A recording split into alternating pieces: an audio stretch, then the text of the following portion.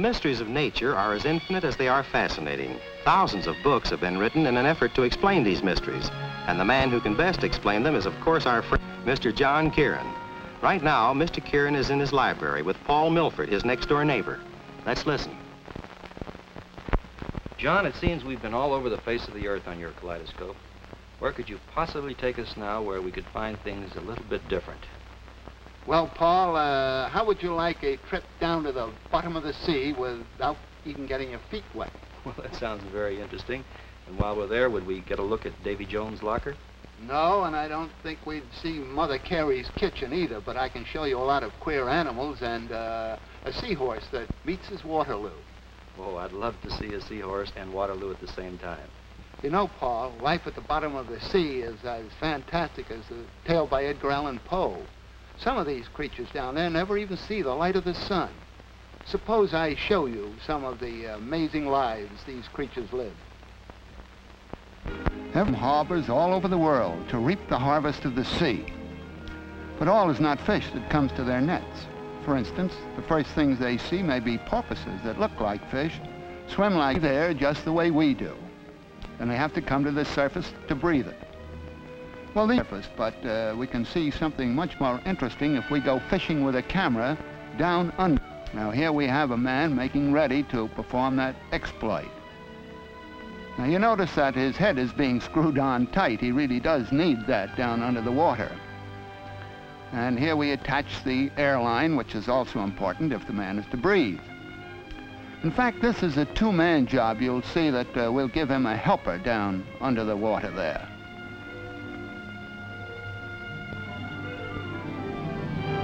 And please remember that the light down under the surface of the water is not very good, and consequently you have to look sharp to get the most out of the pictures. Now here the two men go down. And the leader is looking for a good location for the camera. You see the bubbles of his escape valve going up. That's where he breathes out. And that's one way of keeping track of where your man is down under the water. He's directly beneath the bubbles.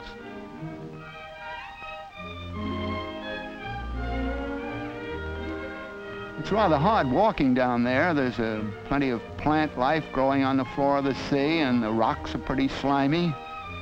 Man has to feel his way around with his leaden shoes. But finally he finds a good location, and we send the tripod down for him. And then the camera. You've heard of fountain pens that write underwater. Well, this is a camera that takes pictures underwater, which is even a harder trick to perform.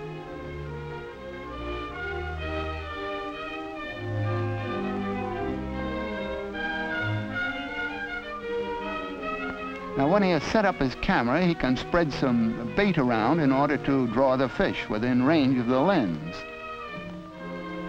Just the way you chum when you go fishing. And when he spreads the bait, he draws around a horde of fish of many sizes and species, all of them hungry.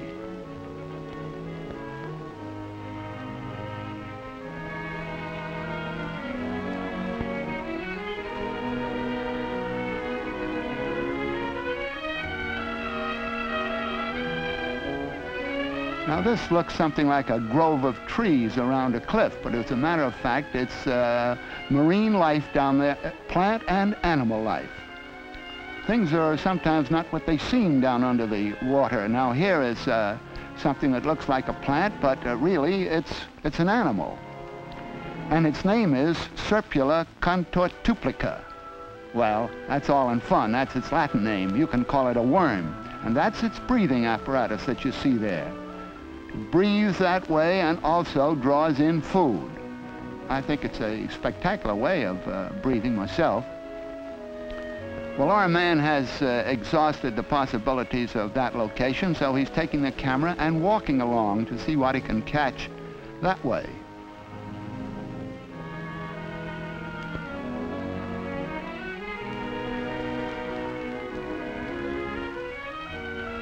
Well, the first thing he catches is a seahorse.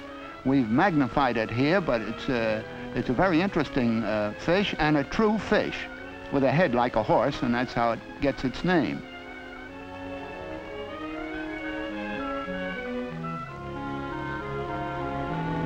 Now there's a crab down there with some camouflage on top of it, a plant that it has put on top of its shell to trap its prey, and it has caught the seahorse.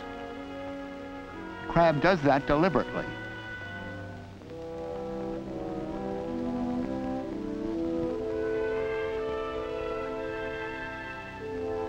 That's one of our men pushing his way through the water there to get a better view. There are very curious things down on the floor of the sea. Giant mussels, for instance. Now, to show you how large this particular mussel is, if you look at the top, you will see a crab. That's a hermit crab. No, it's not a hermit crab. It's just a small, ordinary crab, and it's about a ½ inch long. And that will give you an idea of the size of that mussel.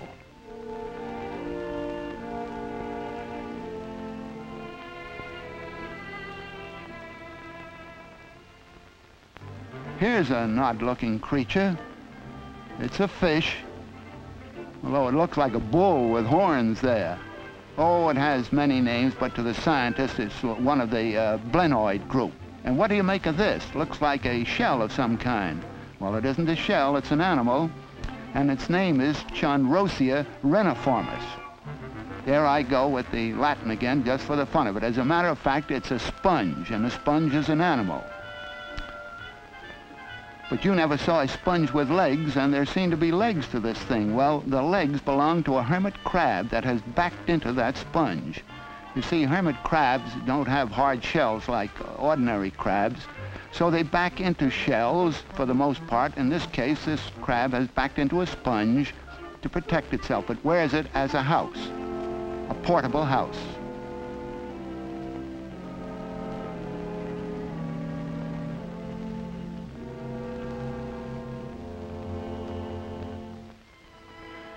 Here's a funny-looking animal. That's a cuttlefish. It has several notable qualities. One thing, it can throw out a smoke screen of sepia, which, by the way, is where we get the color from. Notice the fins that are like lace curtains along its side. And it also can change color. Incidentally, it's not a true fish, it's a mollusk, but it does look like a fish. But now just watch how it can change color.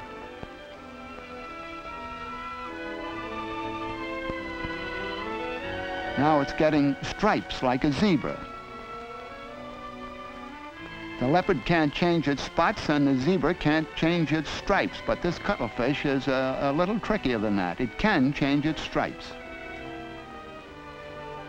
You'll watch them fade out. Not a very handsome animal.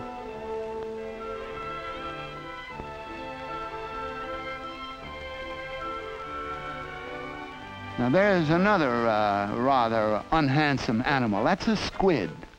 Quite unattractive, I'd say. And by the way, it doesn't go backward all the time. That's just the drift of the water past the camera lens. And here's another member of the same rather terrifying family. This is an octopus. The cuttlefish, the squid, and the octopus all belong to the mollusk family. And they're all disagreeable looking.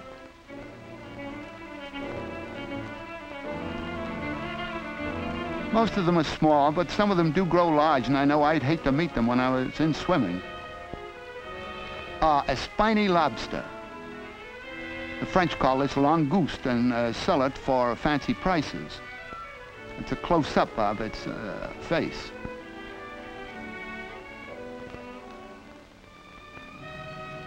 Well, here we have the harvest of the sea. Fish of countless kinds, oysters and scallops, clams, crab, eels, lobsters, shrimp, food for mankind, taken from the depths and shallows of the 7 seas.